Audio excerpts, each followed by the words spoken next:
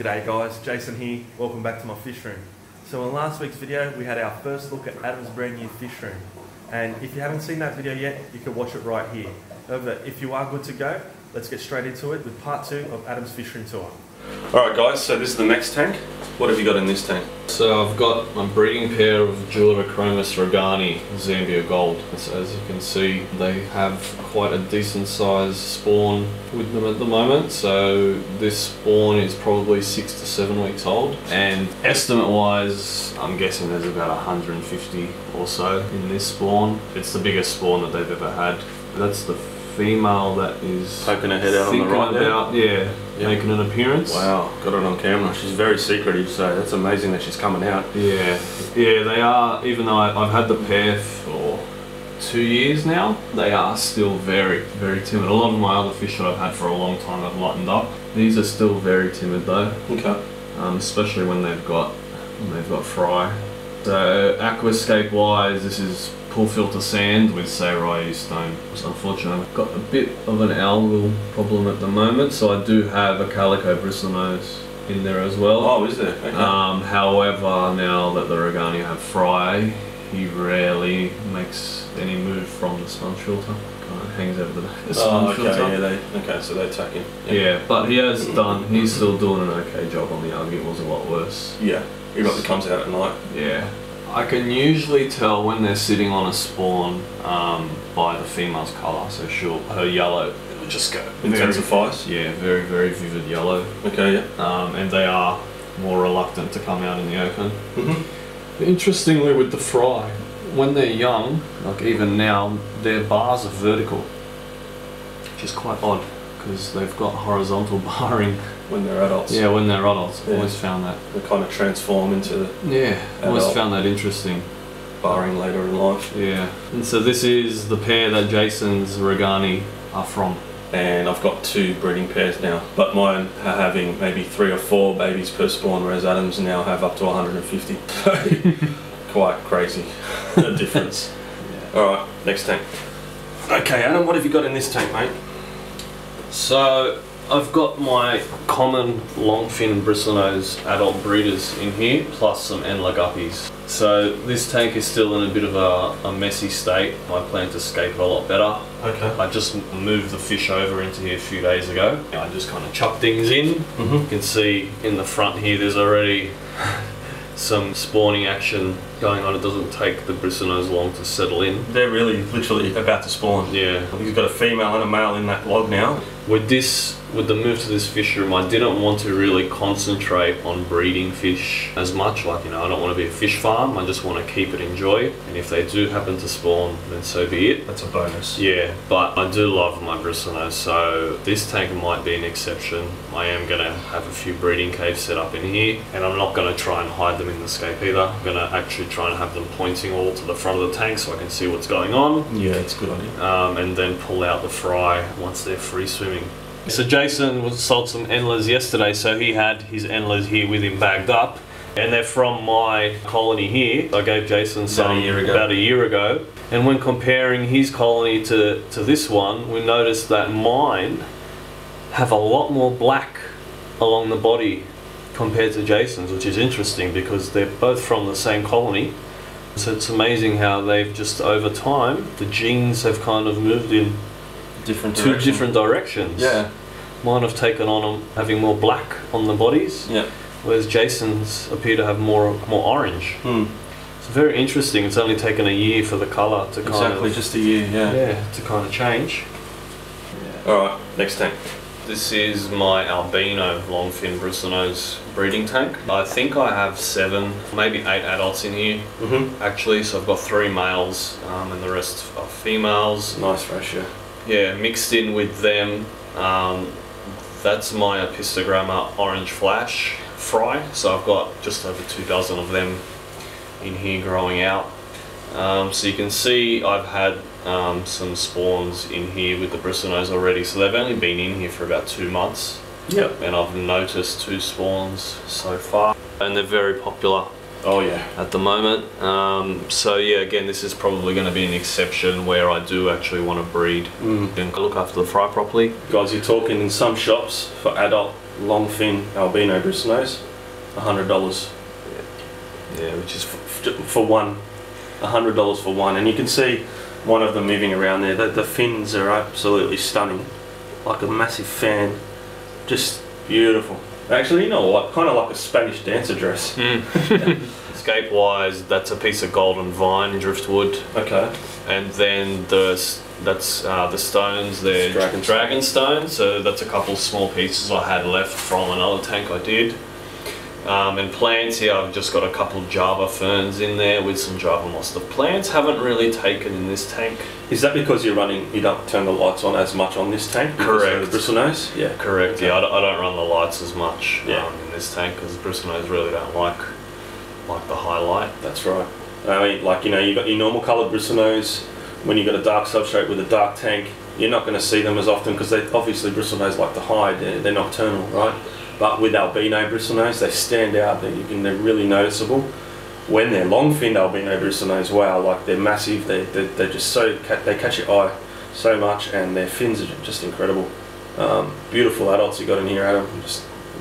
I love the Aquascapes again. Like, this looks really nice, really good, nice tank, mate. Let's go to the next one. All right, Adam, what have you got in this tank, mate? So I don't have any fish in here at the moment. Okay, yeah. But scape wise, so I've got red lava rock in here, and the driftwood is called Mopani wood. Out of all the driftwoods that I've had, this is the one that leaches the tannins the most, which is why the water is kind of tea coloured. Yep. I gave this tank 30 to 40% water change a week ago. Oh, and it's already coloured up, so you can see it does leach quite a lot. And I've had this driftwood for 2 years now. So, have you? But not in water the whole time, right? Yeah, it's been in tank. It's been in tank water for 2 years. And it still leaches. Still leaching. Yeah. Mopani. Yeah, Mopani wood. Okay. So I do have about 5 pieces in here. Okay, right. Yeah. So I actually I wanted my tanks to look different. So that's why I stocked this with Mopani to get that black water kind of look.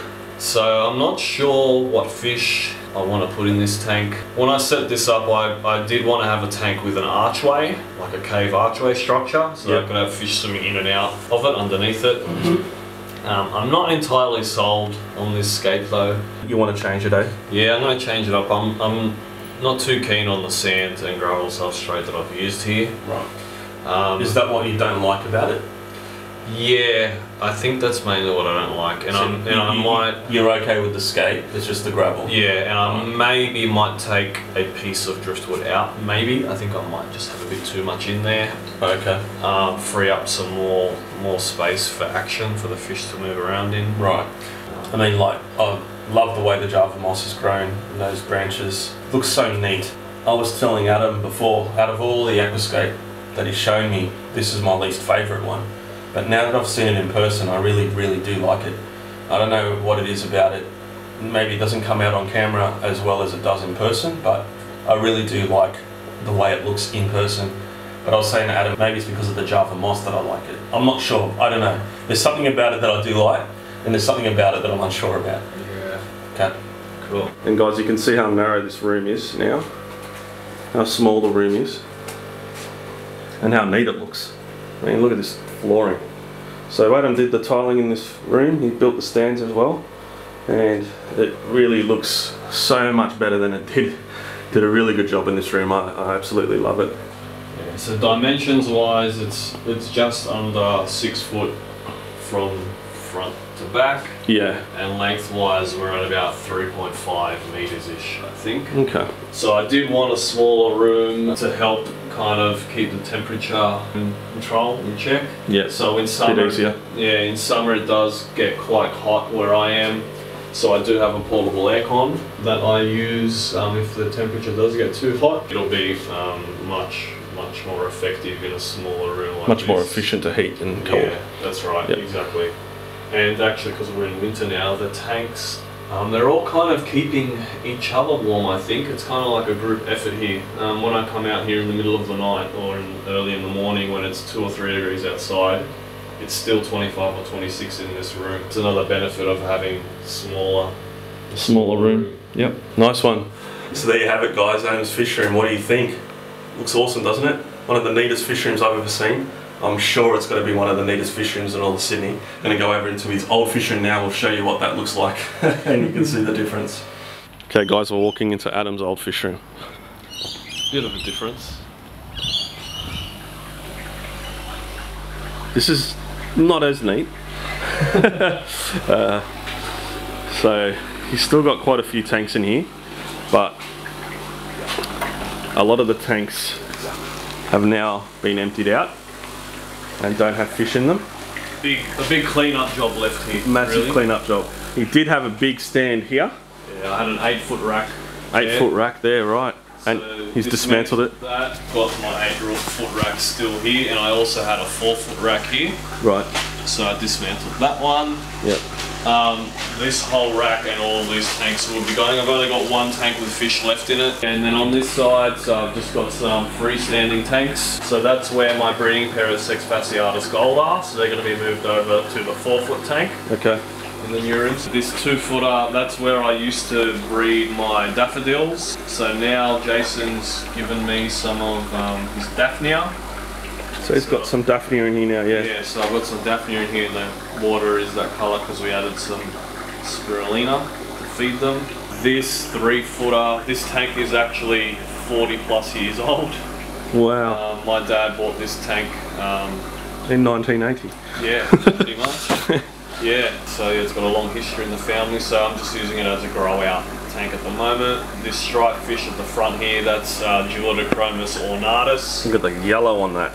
Yeah, so I've got that adult plus 4 of its fry. So unfortunately I lost the other adult in the pair. I've also got some daffodils growing out. I think there might be a couple mustaches in here, and I do have Walteri in here as well. So there's, okay. And there's one Sex Fasciatus Gold fry in here as well, who is getting pretty big now. But yeah, as you can see, he's got quite a bit of Syria rock. Yeah.